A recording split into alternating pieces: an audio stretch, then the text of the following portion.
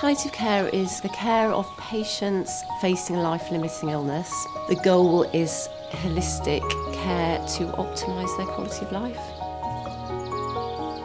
It's really distressing.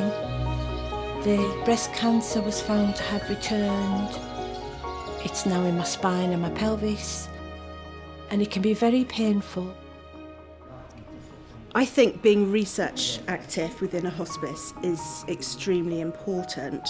Finding out what makes a difference to them, it might be quite small, but actually to an individual patient it can be really significant. The Stoic study was a study looking at opioid-induced constipation.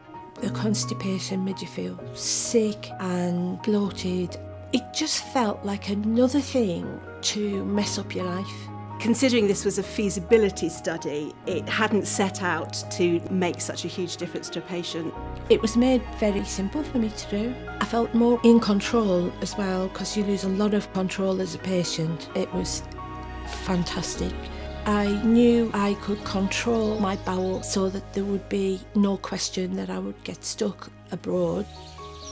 I would really encourage more hospices to take part in research. I think this study really enables us to see the clinical impact and difference for patients. I feel really supported in my research work at the hospice. Nationally and from the Clinical Research Network, I think there's been a real recognition that research in palliative care is very important. We all know that we want to strive for the best evidence-based practice, and we only find out what that is through research. Now I'm free to do whatever I want to for as long as that lasts, really.